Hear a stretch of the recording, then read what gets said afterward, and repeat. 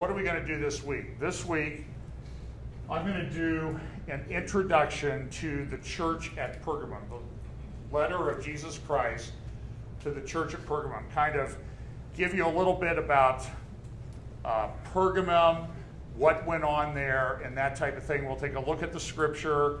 Then we will move into a prophecy update. A lot of the substance about what I'm going to talk about Pergamum, as I was preparing it this week, it's a much more involved thing than I really had planned on doing.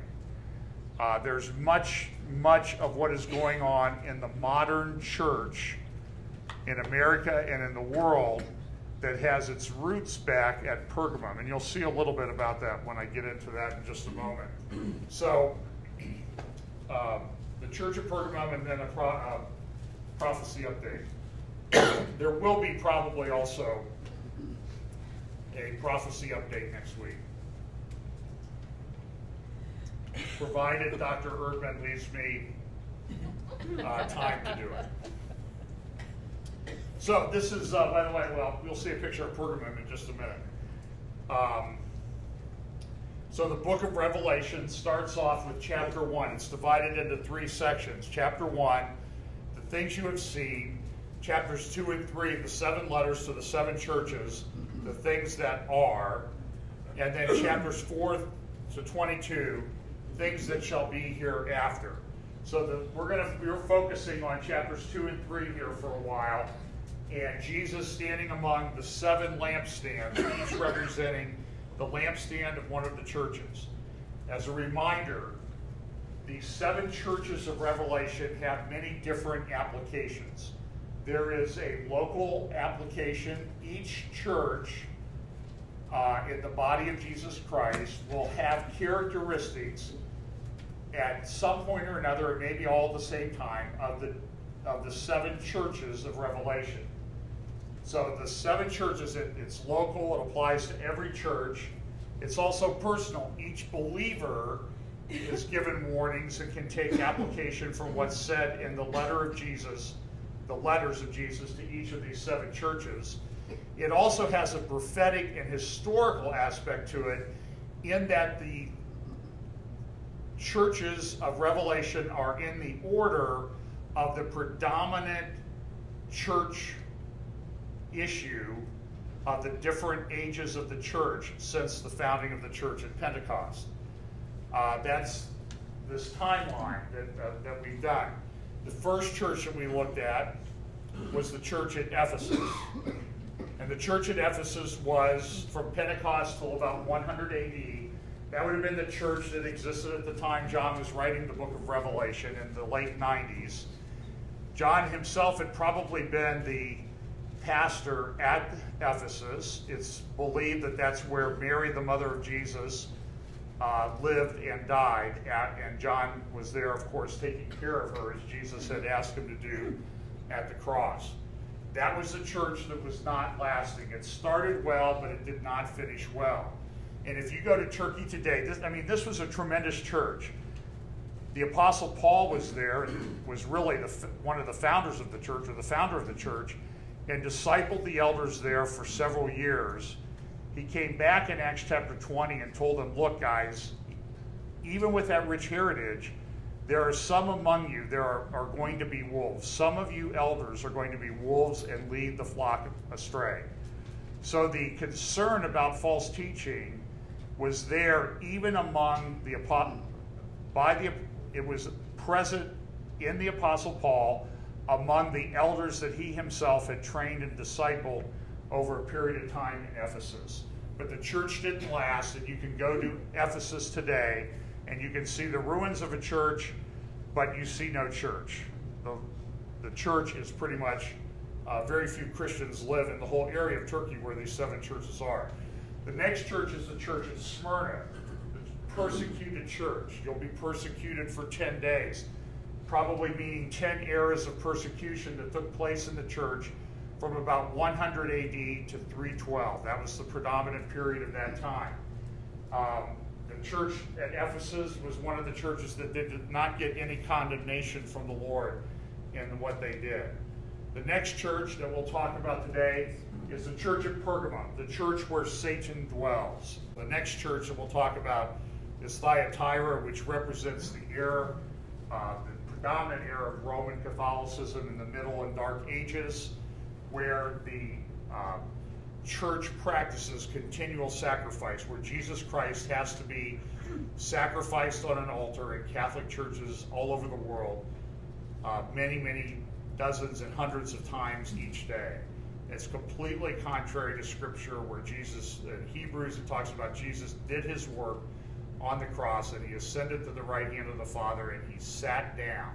He sat down because his work in salvation was finished. It was complete. It was full. He does not need to be re-sacrificed. That era ended with the Reformation, 1517, and then the church at Sardis. You know, the Reformation started well, but eventually those churches became dead churches. If you look at Germany, where Martin Luther was,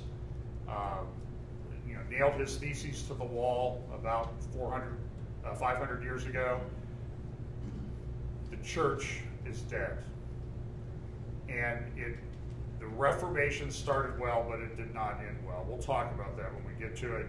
Then the great missionary of the church, represented by the church at Philadelphia, the church of brotherly love that held fast to the teaching and was one of the other churches that received no condemnation from Jesus in his evaluation of them. And then finally, the last church, the church before Jesus comes, the Laodicean church. The church, Laodicea, meaning the church of people's opinions. Everybody has their own idea about how things should be done. And, you could go to church after church around America today in the world and find out that that's the case. We don't like this worship music. We don't like that song. We don't like that the pastor steps outside beside the pulpit. He doesn't wear a tie.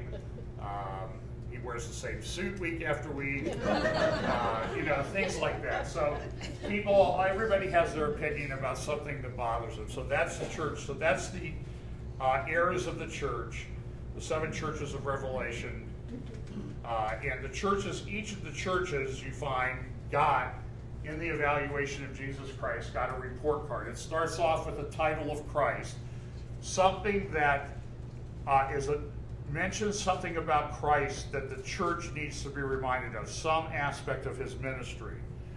The church at Ephesus, again, that church had some commendations, but it was also condemned because it did not hold fast to itself. The church at Smyrna, myrrh represents part of the word of Smyrna. The name kind of indicates what the church was, and it's a persecuted church, and it was the one church that did not receive any condemnation from Jesus. And then now today we're going to talk about the church at Pergamum. So let's put the church at Pergamum in its historical context, because even though I've taught on this before, I did a little bit more research this time, and there's a fascinating history to that area of Pergamum. It relates to Bible prophecy, and I think there are indicators in what Jesus talks about with regard to the church of Pergamum that will also be characteristic of the church in the end times just before Jesus returns. Pergamum is located in Asia Minor. It's the northernmost of the cities of the 7 churches of Revelation. It's located inland. Now, it has an interesting geography, and we need to just sort of review something for just a moment. Now, when we went through Revelation 17 a few months ago, we talked about the different beast empires, these empires that came about over time, represented by the statute, at least 4 of them represented, 4 or 5 of them, I mean, represented by the statue that Nebuchadnezzar had a dream about in Daniel chapter 2.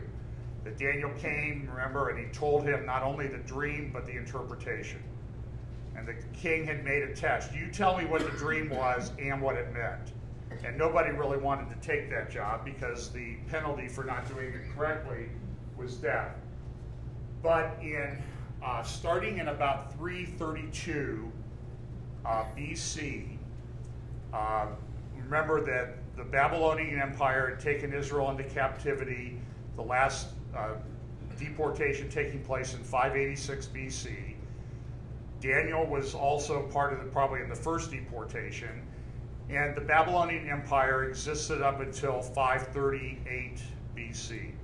At that time, remember the writing on the wall in Daniel, the Babylonian Empire was taken over by the Medo-Persian Empire, destroyed in one night. It fell in one night, very similar to how the Babylon in Revelation falls in 1 hour, 1 day in Revelation 18. I think there's a parallel there. Then the Medo-Persian Empire sort of dominated that area for a while, but then Daniel has these prophecies in Daniel 7:8 and elsewhere about the Alexander the Great and the Macedonian or the Greek Empire that came into being with Alexander the Great, the son of Philip of Macedonia. He greatly expanded the Macedonian Empire. He started in Greece about 331, and he went from Macedonia in modern-day Greece all the way through this region in a period of less than 10 years. Took over a massive empire, one of the largest empires in land size in history. It went all the way from Europe to the Indus Valley in modern-day India and Pakistan. He took over that whole area.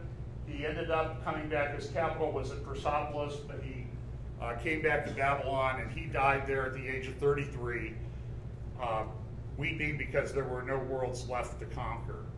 When Alexander died, he had 4 generals. He had no offspring. So there was nobody to inherit the kingdom from him. So he had 4 generals, Seleucus, Ptolemy, and a couple other guys here, and they divided the kingdom eventually over the next 10 or 15 years into 4 parts. The largest land area was the Seleucid Empire. That empire existed up into just before the time of Christ. You can read about that in Daniel 11, some of the things that were going on there and with the Maccabees and the Hasmonean revolt that took place. Then Ptolemy took over Egypt, but there were one king, one of the generals, he left, and for a short time, probably less than 100 years, he set up a kingdom that existed, in the capital of which was Pergamum. The kingdom of Antigonus and Demetrius. So one of them went to Pergamum, set up his capital because of the strategic character of Pergamum. We'll talk about that now. And that kingdom, eventually they melded into 2, and then eventually it was subsumed in the within the Seleucid Empire. Now, the interesting thing to keep remember is that there are these patterns that play themselves out in Bible prophecy over and over again. And one of the things that happened was, we know that there was a priesthood in Babylon at the time of Daniel. We know that some of those men existed even up until the time of Christ, because they came because we've seen his star in the east. And where's he who's born King of the Jews? They knew that was going to happen, but eventually the priesthood disbanded in Babylon, and they migrated. They migrated across the desert, they migrated across Turkey, and they ended up and reestablished themselves in a town called Pergamum. So the Babylonian priesthood that was existent at the time of the Babylonian Empire and afterwards eventually migrated to Pergamum and set up its headquarters there. Now that has significance because you can see a lot of, we'll talk a little bit more about this in a couple weeks, but a lot of the aspects of the Babylonian system, the priest robes that they wore, the hats they wore and everything, have now migrated even a little bit further to a place called Rome, where they have been adopted wholeheartedly by the Roman Catholic Church. You see a lot of the Babylonian priesthood things in that church. And I would say, I don't know if it's still in print or not, but one of the best books on this topic is Dave Hunt's book, a woman rides the beast.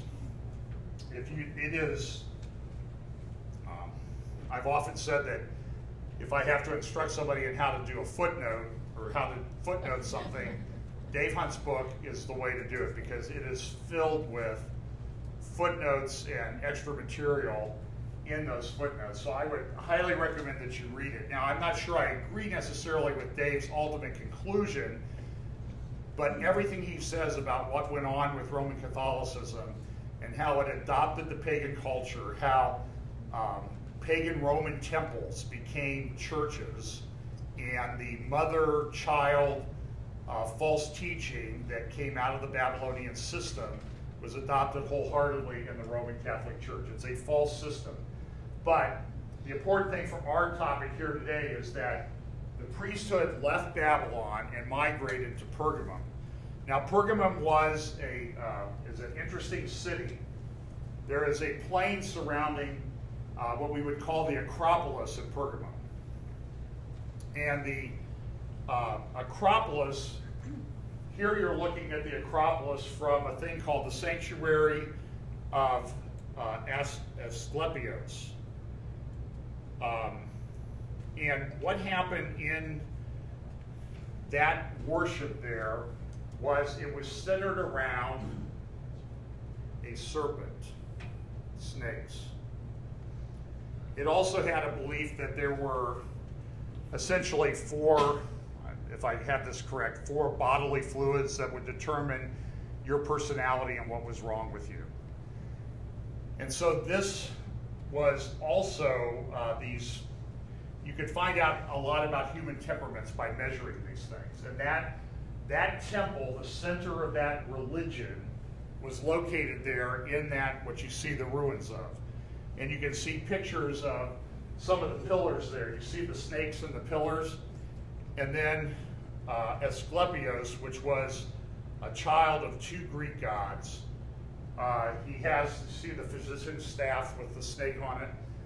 A lot of things that come into our modern era about how people try to analyze human behavior and everything came out of Pergamum.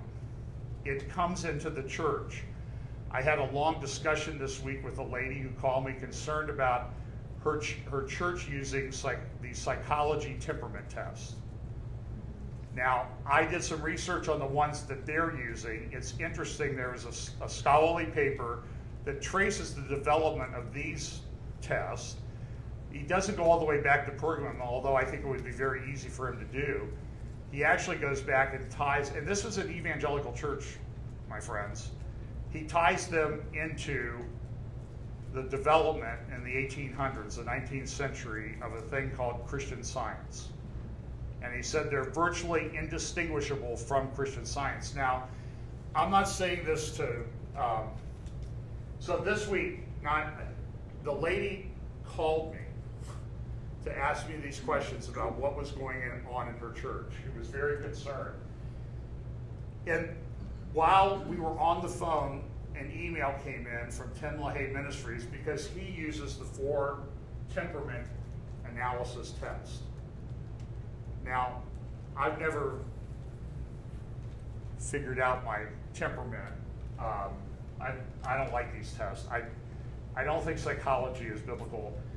Shape, came out of the purpose-driven movement. Rick Warren, finding and fulfilling your unique purpose for life. That also is based purely on psychology, but it has its roots all the way back there in Asclepios, the sanctuary of Asclepios in Pergamum. A lot of the elements that were present there have come forward into psychology. And psychology is really, look, I took psychology. I've been on the board of a Christian college where psychology is the biggest major. And I would think that you would go to most Christian colleges and you would find that psychology is maybe the biggest major. And over time, I have become very concerned about that, because psychology is a humanist-based religion. It is really anti-science. It has a lot of opinions about things, but it really doesn't have the answer. And I think Jacob mentioned this last week. If you want to understand human psychology, read, and from a biblical perspective, read the book of Proverbs. And that will tell you what you need to know about human psychology. So this is a problem. Now, Pergamum was selected by this general because of its strategic location. This is a view that you would get from the top of the Acropolis. And Pergamum, back in the days, in that couple of centuries from 100 to 312, or I'm sorry, back in the Pergamum era of the church, back in this time, in the 1st, 2nd, 3rd century, Pergamum was a city of about 120,000 people. It was very wealthy. It had a strategic position. It could control trade routes. It also had a library there. Here's a representation of Pergamum. This amphitheater, which was the steepest bowl, I think some of the modern architects have gone to Pergamum when they designed the upper deck of like Ohio State Stadium and Nationwide Arena. This was the steepest bowl in antiquity, and this amphitheater would seat over 10,000 people. There are a number of prominent features in Pergamum. There was a library at Pergamum that had 200,000 volumes, all handwritten, all paper. It was the largest library outside of Alexandria in the ancient world. So the people there were very well educated. They had access to vast amounts of knowledge and information. But the city was pagan to the core. There was a temple to Athena, there was a temple to Diana, and then there was a temple to Trajan. So this is Dionysius' temple there in the red circle, the temple to Diana, the temple to Trajan, and then this temple over here, which we're going to focus on for probably the rest of my little short talk today on Pergamum. This was the great altar to Zeus that existed at Pergamum. Here's another view of it. And over here you can see there I've highlighted the altar to Zeus. That's why when Pergamum taught, when Jesus' letter talks about Satan's throne, you know, this looks like a great big easy chair. That's where Satan's throne was. That's what people believe Satan's throne actually was, actually there in Pergamum. And again, here's a little bit closer view of it. It sat there in a very prominent part. There was a continual sacrifice that took place there to the Roman emperors. This was the first place in the Roman Empire where emperor worship was sanctioned. So, what I'm trying to get you to understand and trying to convey is that much evil came out of Pergamum. It resided there, it was present there, and things that still affect us in our world and culture even today had their roots, their genesis back in the city of Pergamum. So when Jesus gives his letter to the church of Pergamum and tells them that this is where Satan dwells, we need to listen. So listen to what, there were temples to Athena, Dionysius, Demeter, Hera, and Asclepius, who I mentioned earlier was the savior god represented by a snake. Augustus Caesar, this was the first place that they authorized worship of a Roman emperor. Augustus Caesar, you know him from the story in Luke about Jesus' birth. And this temple they sacrificed to the Roman emperors. And the smoke, it was a continual burning and smoke that went up. Okay, so if you want to open your Bible to Revelation chapter 2, I'm going to play a short video with no sound. They'll sort of take you on a visual tour of Pergamum while I'm reading what the scripture has to say. The message to Pergamum. And to the angel of the church, this is Revelation 2, verse 12. And to the angel of the church in Pergamum write, the one who has the sharp two-edged sword says this, I know where you dwell, where Satan's throne is, and you who hold fast my name and did not deny my faith, even in the days of Antipas, my witness, my faithful one, who was killed among you, where Satan dwells. But I have a few things against you, because you have there some who hold the teaching of Balaam, who kept teaching Balak to put a stumbling block before the sons of Israel, to eat things sacrificed to idols and to commit acts of immorality. So you have also some in the same way hold the teaching of the Nicolaitans. Therefore, repent, or else I am coming to you quickly, and I will make war against them with the sword of my mouth. He who has an ear, let him hear what the Spirit says to the churches. To him who overcomes, to him I will give some of the hidden manna, and I will give him a white stone and a new name written on the stone, which no one knows but who receives it. So here in Pergamum is this magnificent altar to Zeus. It has the Greek gods represented in frescoes on the outside of the temple.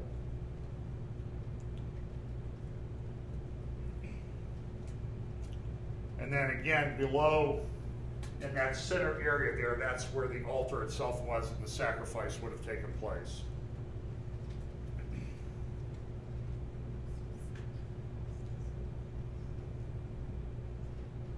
Now, much of this altar is still in existence. Not, though, at Pergamum, and that's where I'll go next. So here is, again, another view of the city of Pergamum. And again, the title of Christ is the one who has the sharp two-edged sword. This is a continual theme, represents the Word of God. So, and then it says, I know where you dwell, where Satan's throne is. You hold fast my name and did not deny my faith. So there today, if you go there today, you will see this remnant of the Zeus altar at Pergamum.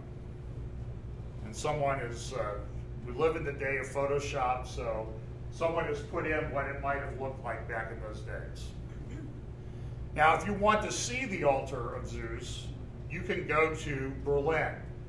And you can go to a place called, I don't know where they came up with the name for this, it's called the Pergamum Museum. And what happened was someone from Germany went there early in the 20th century and was concerned that things were being taken away, things were being destroyed, these treasures of antiquity.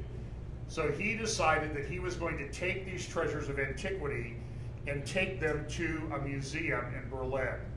And one of the things that he did was he dismantled much of these frescoes and what he could find with the structure and brought them to Pergamum and actually built a life-size altar of Zeus there in the city of Berlin. I believe the museum opened back in the 1920s. At that time in Germany, there was a man rising to power. His name was Adolf Hitler. Adolf Hitler had a devoted follower named Albert Speer. Speer was the architect of the Nazi regime. And Speer was fascinated with this particular altar, the altar of Zeus. And so when Speer was asked to design the rally grounds for the Nazis at Nuremberg, he incorporated that design into Hitler's podium and rally grounds. And Hitler's podium would have been here under that big swastika. And so they would have these massive rallies at a building, at a podium designed, inspired by the altar of Zeus, Satan's throne. Now, I would think that if this wasn't true and you thought you didn't know this was true, you would think this is not possible. But it is possible. And this kind of grand architecture has been incorporated in many other places. I'm sure some of you are aware.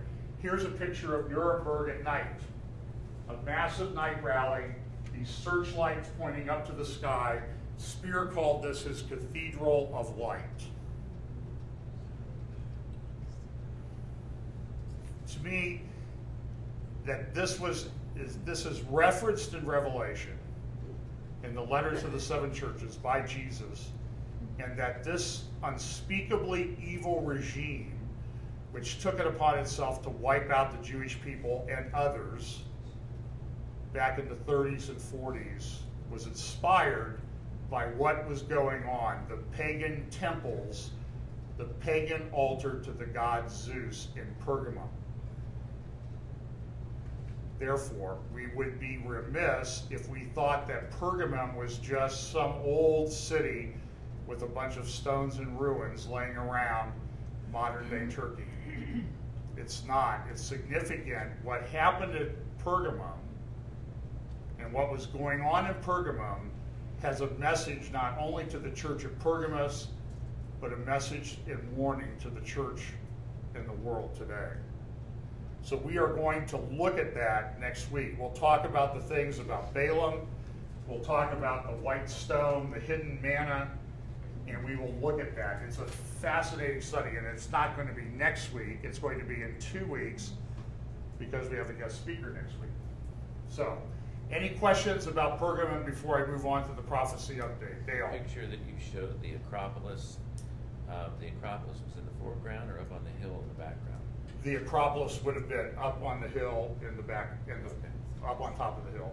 Just like the Acropolis in Athens is built up on top of a hill, so that it's predominant over the city.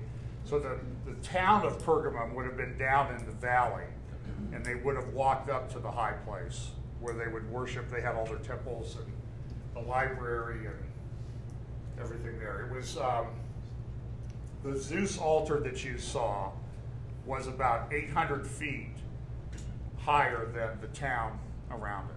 So about an 80-story building. So to walk up that was about a 100-story building. So it was not an insignificant climb. So there's this big outcrop there, but it was a very strategic place. Anything else? Yes, ma'am.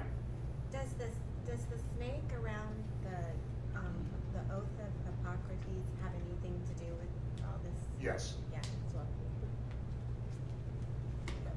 Yes, that all comes from Greek culture.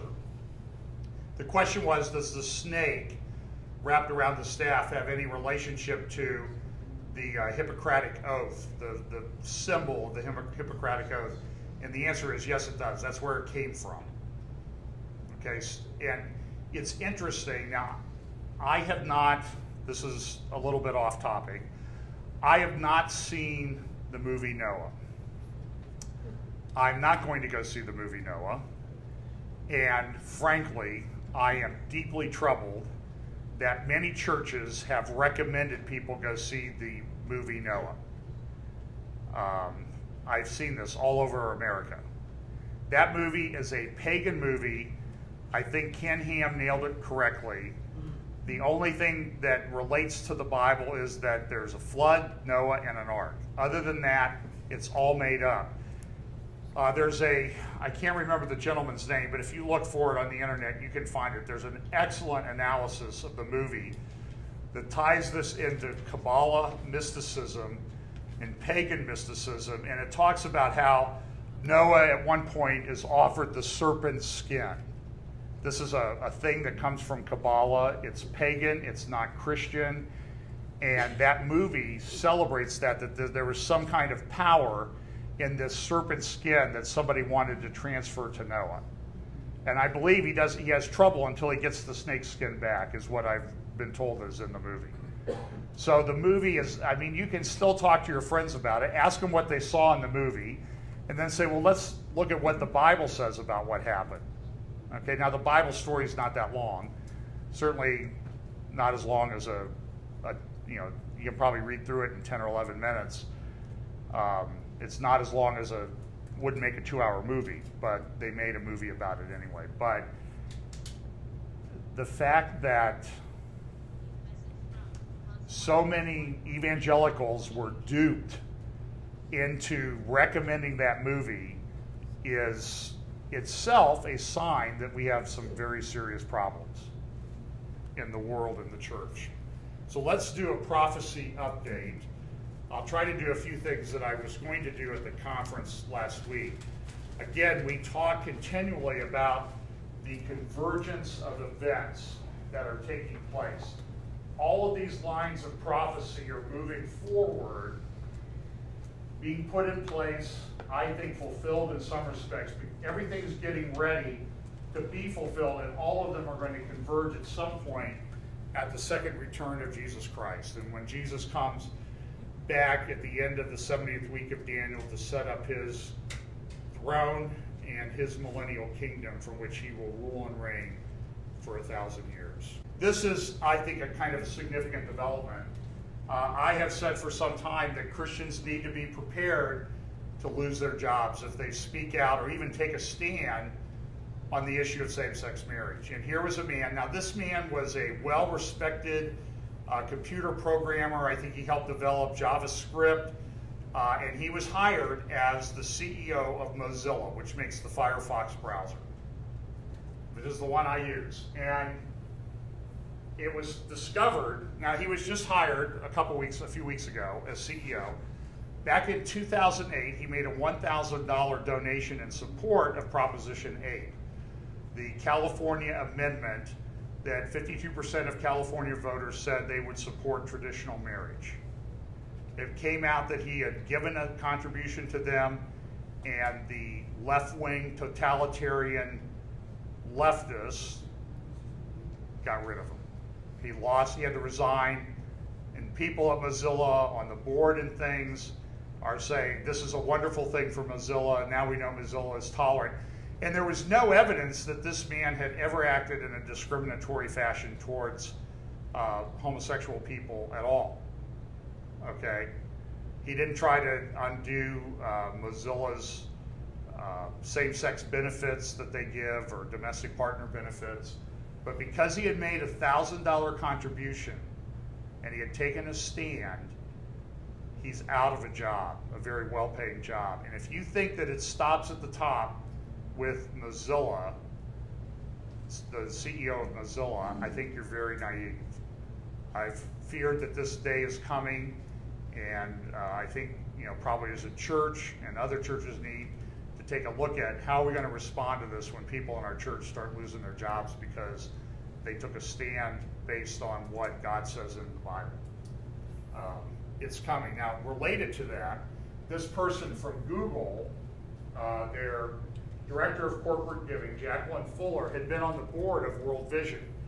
And you remember World Vision came out and said, we're not going to ask people any questions about whether they're in a same-sex relationship or anything like that because we don't want to be divisive, and we're not taking a theological position. They were taking a theological position. It's amazing that it went through the whole board and was approved. Now, I don't know what the vote was at the board level, but the board approved it by a majority vote. One of the people on the board was Jacqueline Fuller, and why she's significant in the story is that World Vision was hit with a lot of people saying, I'm done with World Vision, I'm not supporting them. Donations dropped, money talks. So World Vision reversed itself and said that yes, they still stood on biblical values. But the result of that was Jacqueline Fuller, who works at Google, their director of corporate giving, and Google's a very valuable company these days, she resigned from the board in protest of the reversal. Now, why would she do that? Well, A is connected to B. Because what happened to the Mozilla person, if she stayed on the board at World Vision, there would have been calls for her to resign from her position or be terminated by Google. I guarantee you, there's no doubt that that's the sole reason that she did that. But, look, we shouldn't be surprised about this because Jesus said one of the characteristics of the end times would be like the days of Lot. Now, let's look at Israel for just a moment. We didn't have a chance to do this. Bill Keeney offered to bring me up to New York to go to this with him today. So the sacrifice I'm making for you people. I probably would have, I don't think I could have done it physically. I'm pretty tired. Plus it's online. That's why I'm telling you this. If you go home, go to jpost.com. Caroline Glick will be speaking around 2:20, I think. And then about an hour later, she'll be on a panel talking about Israel and security with some other bigwigs. So this is a great conference that they have to discuss issues related to Israel. So jpost.com, and you should be able to find it pretty easily. Now, Bill Koenig, you know, wrote a book many years ago about what happens when governments, particularly the American government, tries to divide the land of Israel. And it's interesting that in the Dry Bones cartoon a couple weeks ago, I don't know if you saw this, but it picked up on that theme. And the panels say this: could the reversals in American prestige and power be due to the biblical curse on those who betray Israel? What? Are you insane? A religious fanatical nutcase? How can you even suggest that? There's a biblical curse. And it's true that there is. A lot of people refuse to recognize this. This is Jonathan Martin. He's a pastor at a church in Charlotte, North Carolina. Renovatus Church.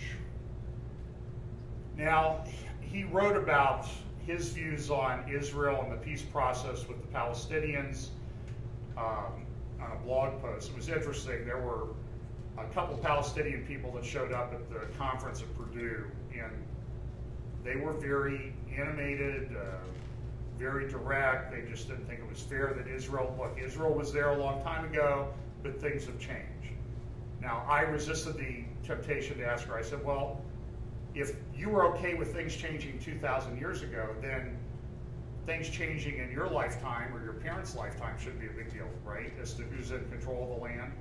But I did resist the temptation to do that because I didn't think it would be helpful to the discussion.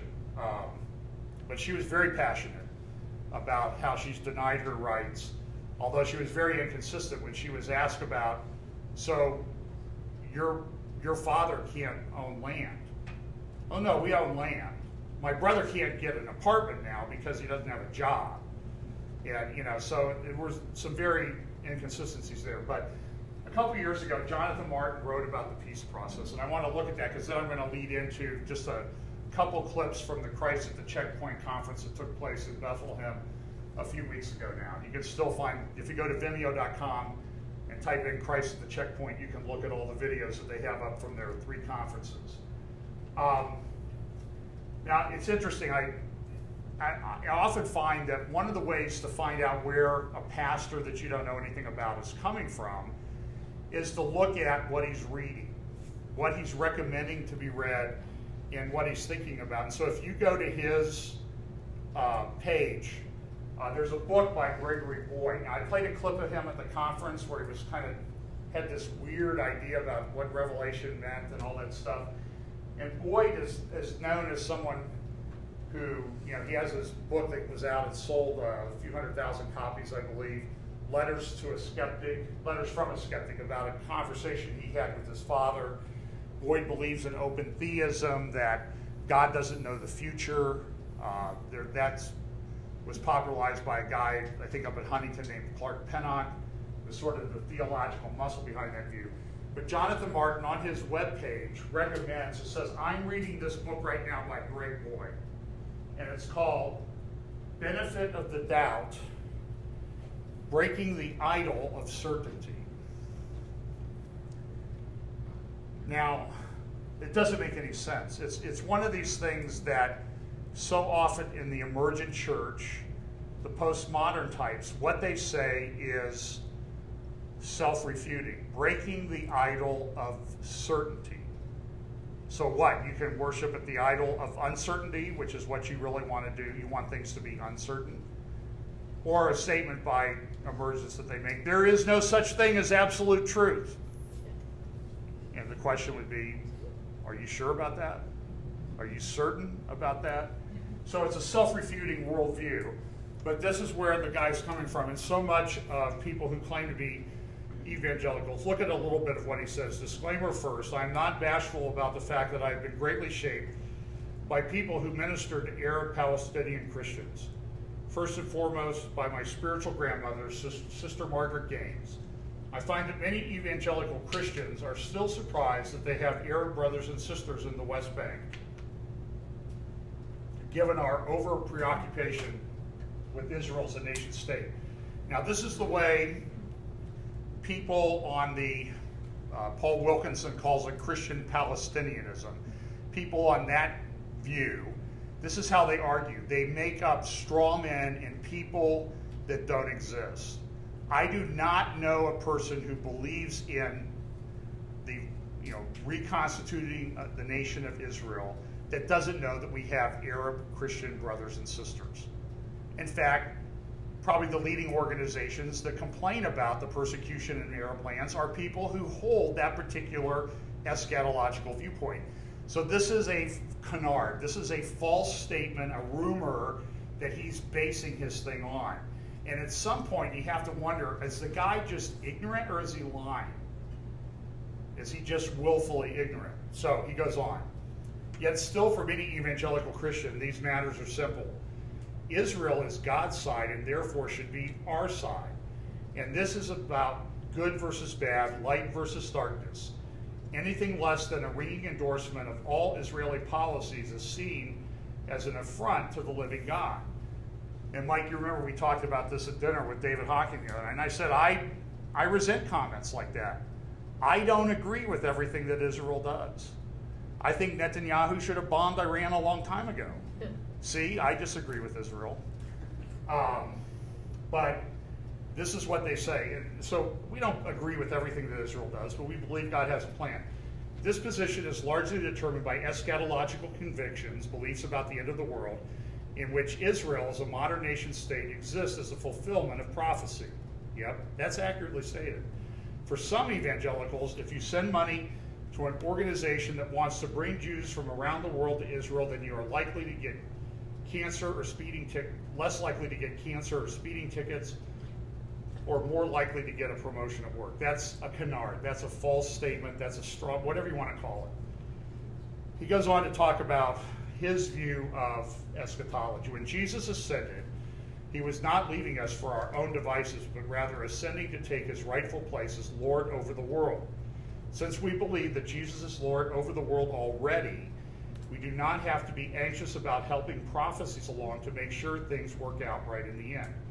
And every time I hear this, I ask the person, show me one person in power that makes decisions that believes Israel's a fulfillment of modern prophecy. And the only answer I ever got is, well, James Watt did. Well, he was in the Reagan administration 30-some years ago. Anybody else? And what influence? He was the Secretary of the Interior. What influence did he have over foreign policy? I'm telling you, folks, when you get in these discussions with people, it's evidence that they've lost the ability to reason. Goes on. This is why I say many Christians have a surprisingly low Christology. They do not believe resurrection has already changed the world and feel the need to force prophecy towards some kind of fulfillment. That's, again, an untrue statement. You know, we look forward to God unfolding and working out his plan, but we're not forcing anything. They do not believe that Jesus is Lord over the world, thus they put their faith in human governments or systems to take their place in order for God to accomplish his purposes in the world. The dominionists are on his side of the ledger, not on the people who believe in eschatology or then he goes. In fact, many of them express a perverse pleasure when there is suffering in the Middle East. I would challenge him to show me one person who takes pleasure in that, because these are mere signs that the end is drawing near. That end is not defined first and foremost as the reign of the Prince of Peace breaking out into the world with healing for the nations, but the vindication of those on the right side of Armageddon by the heavenly Godfather. This man is massively confused. In fact, many of them express well, I already read that. So, now listen. This is a common view in evangelicalism. I saw this post on a church Facebook page this week. It's quoting from the Willowbank report from the Lausanne movement. The Lausanne movement is a large evangelical missions-based movement that many evangelical churches and denominations and fellowships have bought into. Everything pretty much goes in the Lausanne movement except Bible prophecy. There was a paper put out by David Wells and somebody else talking about people who believe in Bible prophecy as the curmudgeons of the evangelical movement. That's an insult. That's a slander. That's a libel from the lips of David Wells and his co-author, who I can't remember right now. But this is what the Willowbank report says. We deplore the pessimism which leads some Christians to disapprove of active cultural engagement in the world, and the defeatism which persuades others that they could do no good there anyway and should therefore wait in an activity for Christ to put things right when he comes. That is a bold-faced lie about people who believe in future or futurists with respect to eschatology. It's a lie. And the people that make this statement and support it and propagate it should apologize, because it's false. It's a canard. It's a rumor that people make up. Okay? And there was a whole conference dedicated to this. They're getting a little better. This was at Christ at the Checkpoint just about a month ago. Dialogue on Replacement Theology, Gary Burge from Wheaton and Daniel Juster. Now, Gary Burge has written a couple books, Whose Land, Whose Promise, Jesus in the Land, the New Testament Challenge to Holy Land Theology. He is a replacement theologian. There have been many errors noted in his book. There's an organization called CAMRA, the Committee for Accuracy in Middle East Reporting in America.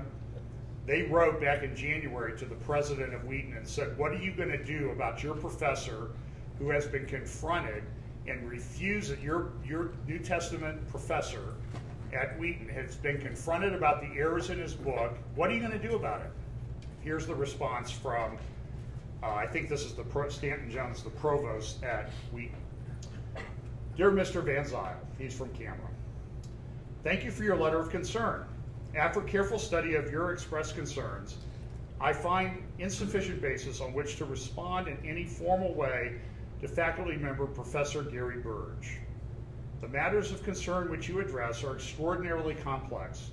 To describe the causation of such historically complex events and articulate their meaning and ethical implications, as both you and Dr. Burge do in your writing, always involves interpretation and selective presentation of issues. Okay, here's the translation of that paragraph. Don't send your kid to Wheaton.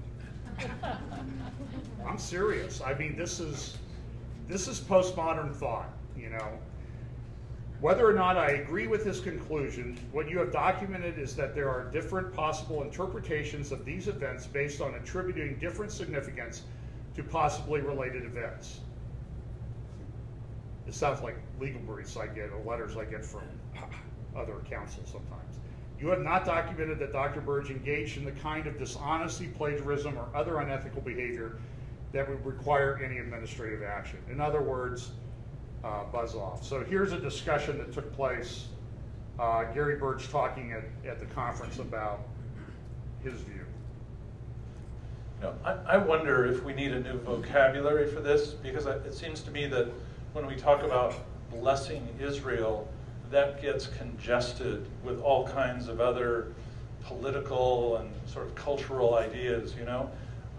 I'm wondering if a new vocabulary would talk about honoring Israel, respecting Judaism, but this ocean of blessing has implied in it endorsements that we probably don't want to all make.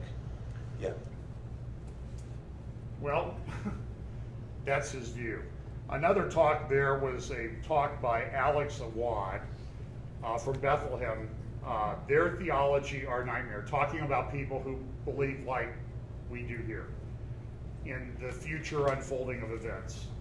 The Bible calls us to be peacemakers. Could it be that rumors of war come true because we haven't sought to advance a gospel of peace? In other words, you people who believe that Armageddon is coming, you're the ones who are responsible for Armageddon coming.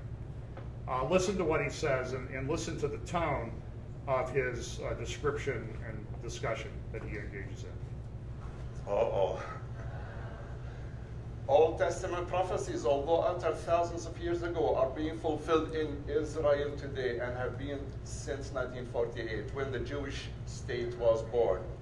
And that's also what they emphasize this. Now, here is the definition of Zionism. There are many definitions of Christian Zionism, but here is one definition. Christian Zionists interpret both the Torah and the New Testament as prophetic texts that describe future events of how the world will one day end, with the return of Jesus from heaven to rule the earth. Israel and its people are central to their vision. They interpret passages from the books of Ezekiel, Daniel, and Isaiah as foreshadowing the coming of the Christian era. Well, this is behind Christian support for the state of Israel. Some more of the Zionist convictions. The creation of the Jewish state is a miracle of divine intervention on behalf of the Jewish people and visible sign of the end time and the soon coming of Christ. The current conflict in the Middle East is caused by Palestinians, Arabs, and Muslims who are out of touch with the will of God as it concerns the land of Israel. So we are at fault because we don't voluntarily get out of this country. Look, this is what I talked about, with regard to the mongers. When all this stuff is going on, we saw recently Prime Minister Netanyahu said his military should prepare for a strike in Iran in 2014. Here's another little clip from Alex Awad, and we'll close with this. Are the promises given to the Jewish people unconditional? Are the promises perpetual, never-ending? Do Old Testament prophecies relating to the land require fulfillment within the framework of the New Covenant? Does God have a special or different plan to the Jewish people? Here we are. Are these promises unconditional? And now I'm using verses from the Bible. When Abraham was 99 years old, the Lord appeared to him and said, I am God Almighty. He goes on. Are the promises conditional? In Ezekiel 36 especially, God talks about the fact that he will restore the nation of Israel, not because they deserved it, but because he said he would, and his holy name is at stake. As Christians, we should take great comfort in that, because God reached out to us, demonstrated his love towards us by sending on his Son, Jesus Christ, to be the perfect sacrifice in our place for the sins, to satisfy the wrath of a just, holy, righteous, and loving God. And if we repent and accept that free gift, we are saved. We don't deserve it. We deserve the hottest hell, every single one of us. But God, in his mercy, reaches out to us, just like God, in his mercy, reached out to the Jewish people and restored them to their land in most of our lifetimes. There is a direct parallel there between what Christians really believe, or should believe, and what happened to the nation of Israel. God did it in his mercy and in his plan, just like he reached out to each one of us and led us to, if we have, repent. And if you're not, you need to repent of your sins and accept the free gift of God. So we need to go. I could go on and on and on. So we'll go next week, and let's close in a word of prayer. And next week, Martine Erdman, Transformation Theology.